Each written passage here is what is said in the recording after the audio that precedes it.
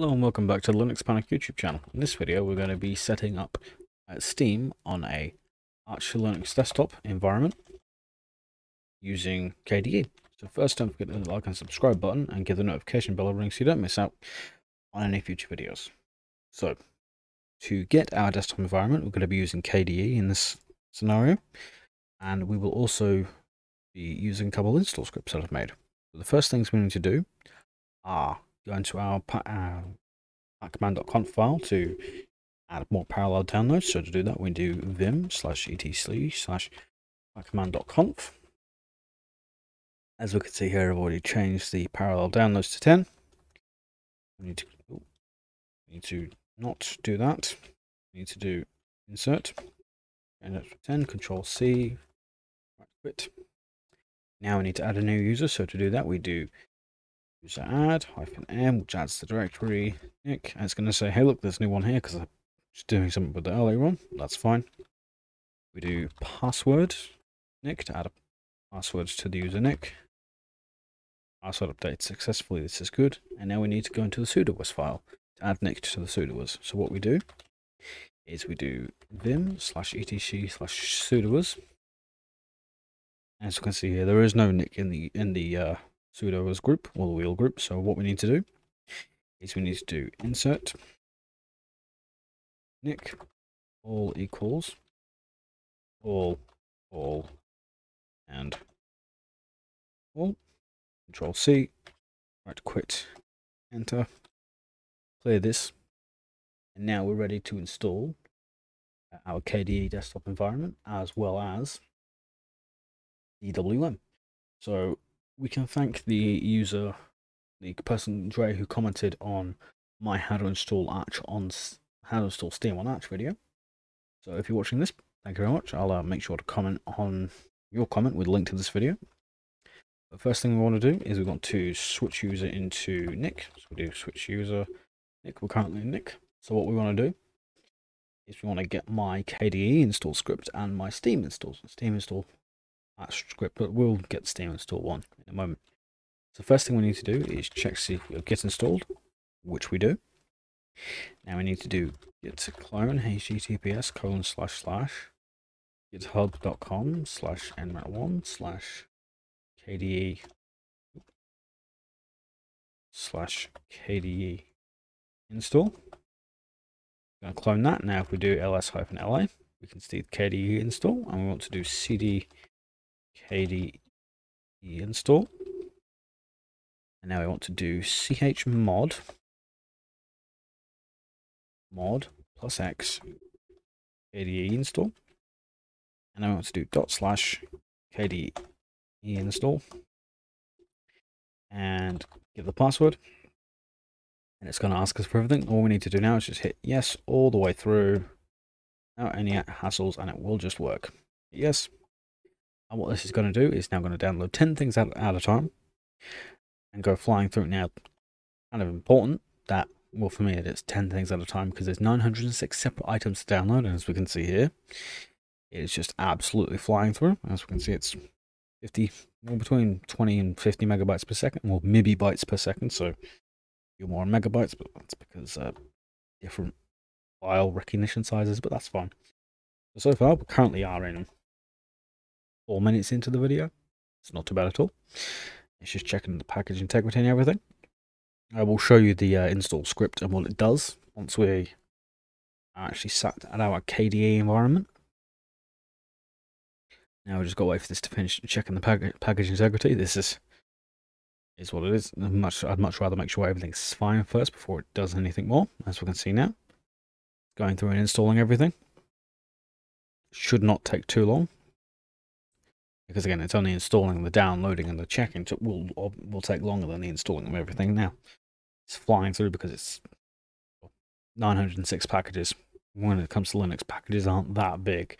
You can get more done with a lot smaller packages as well, but still. So we just got to wait for this to finish off. We're currently 600 packages in. Again, another minute since we'll be downloading, so it's not too bad at all if you ask me. Now we're just going to wait for this to finish going through. And once this is done, should be done shortly, because this is also installing KDE applications. Now, if we didn't install KDE applications, we would not be getting any sort of usability out of our terminal. We wouldn't even get the terminal functional. Like, we get no programs, we get nothing at all. As I'll point out in a previous video, I'll leave a card now to my previous video on this, just to preach on the subject of why you need to install KDE applications at the same time you're installing the desktop as well. So if you don't, you may as well just take a power drill to your hard drive and just drive it straight through. Or your solid state or your NVMe drive, just take a power drill straight through. If you don't install KDE applications at the same time as KDE. Now, of course, you'll get some warnings. Hey, look, this might not be right. Yeah, that's fine. And you won't really know unless it chucks them over. Authenticating for org.free desktop. Yep, that's fine. So now it's asking for authentication. We'll just give that. And authentication complete. So that's been done. So all we now have to do is reboot. Or we just do, so system, CTL, boot. Fine. Listen to the thing. With this to reboot, and we should be chucked to a KDE desktop. Yes. Give this a minute to think. Now what it's doing is just booting up. I am running this through Virt Manager, the integrated virtualization software with Linux, which I very much love. And as we can see here, it's a cursor. We don't usually get a cursor with an Arch Linux launch. Now what do we see here? We have KDE desktop environment. It's only taken us 6 minutes. So of course, I'm going to give it a password. And then it's going to do the usual, KDE, I'm doing something. As we can see here, this may take a little while, but that is fine. Previously, it took me a while, but not in this scenario. Because we will have to wait for it to do its usual spinny, because of course this is the first time that we are running KDE. So we'll just have to sit and wait. So whilst we're waiting for this to finish, I've also made a Steam install script as well as a DWM script. I'm looking into maybe getting them put on the AUR just to make it easier. Just like, hey, look, take it. As we can see here, the KDE icon disappeared, which does mean that we are progressing. But don't mind this. This is just the it's just Virt Manager going hello. That's fine. So now we're just waiting for KDE to be launchable. So I will be attempting to add the install scripts that I have made for Arch variations of Linux, putting them on the user repository, just to make life easier for everyone and make it nicer. As we can see here, we have our KDE. Now, doesn't this look nice? We have all of our applications. No problem at all. Everything that we are expecting is here, which is good. So, what we want to do now, I'll open a terminal. Come on. Once it decides to catch up, I will take the console. That'll do me. Working directory, home next. We want to do go back, and we want to do Steam Arch install, or Steam install Arch even. It's then going to pull down my repository, do cd into Steam install Arch, -LA. And what we want to do here is we want to again give this read write, or give this executable permissions. So to do that, we do chmod. I've been doing that all night where I've been doing X. So chmod plus X steam install arch.sh /steam install arch.sh. As we can see, here's like, hey, look, please go to /etc/pacman.conf and enable multi packages. Now that's something that I have added in the script. I'll show you that in a moment.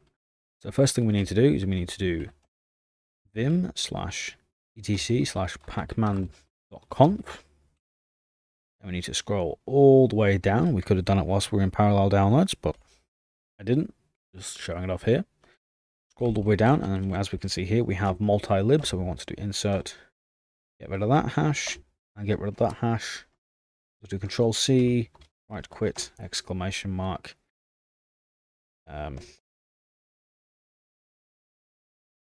QA, and to do sudo, the last command.